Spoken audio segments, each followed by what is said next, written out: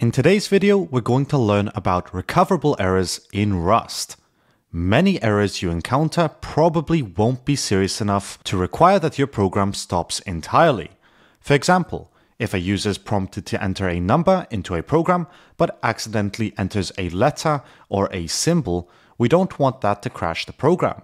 It's something that can easily be fixed by prompting the user to do the right thing and enter a number. Earlier in our Rust journey, we created a guessing game, which used a lot of random Rust syntax.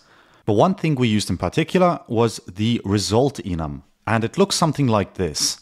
So here we have a result that takes some generic parameters such as t and e. Inside here we have what happens if the result is okay, and here t represents the type of value returned in the success case. Otherwise, we get an error back, where e represents the type of error that will be returned in the failure case. So next, let's try calling a function that uses this result type. And what we're going to do in main is create a path, which is going to equal secret.txt.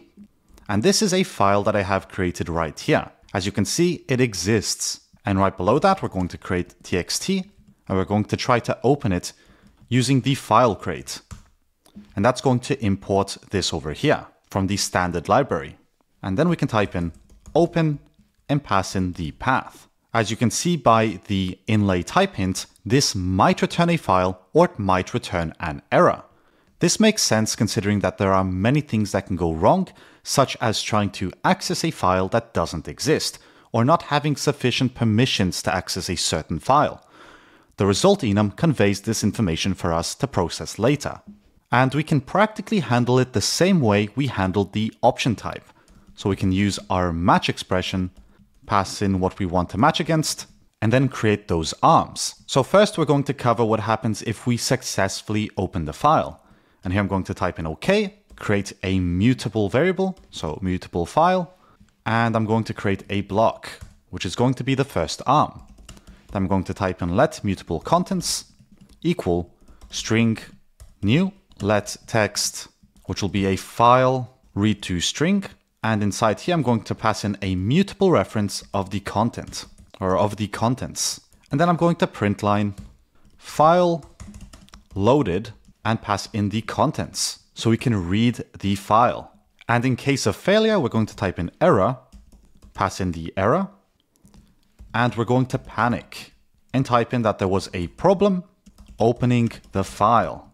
And then of course we want to read the error message. So we will put that there and debug it. And you might be wondering, why aren't we using this text variable? Well, in this case, this operation only changes the contents of our contents. And that's all we wanted here.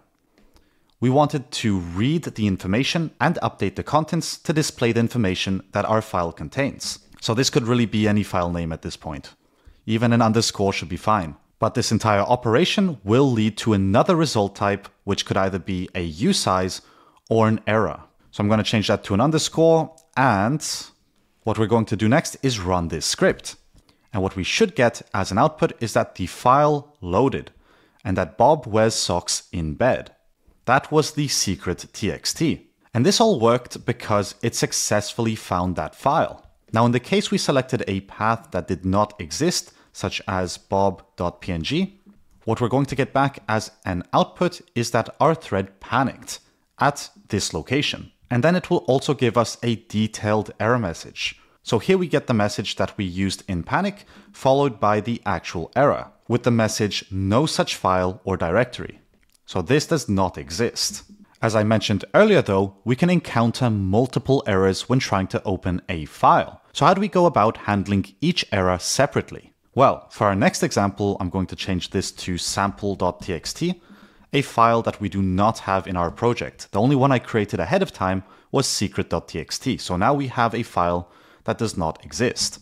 Next, we're going to change this to result.txt.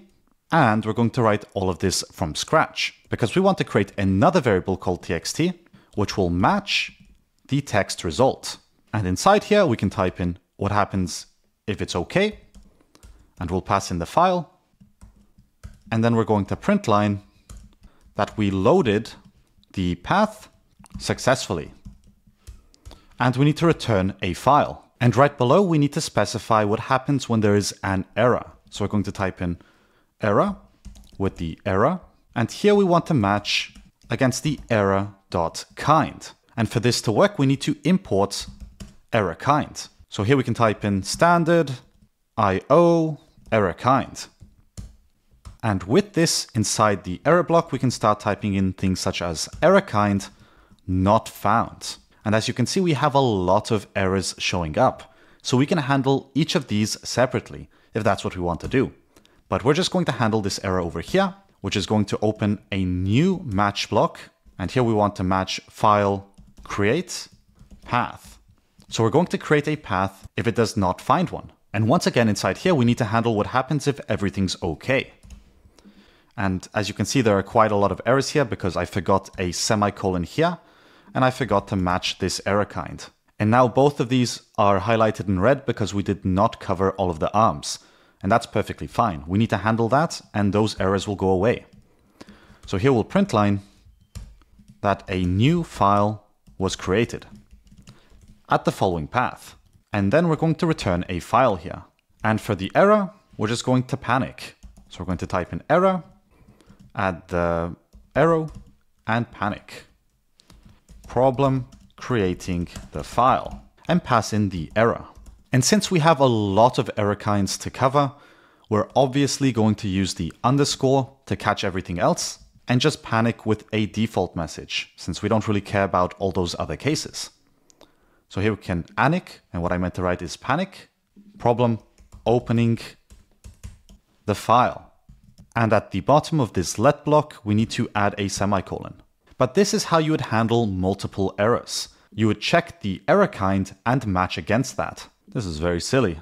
I have no idea why it's doing this twice. What a silly Billy.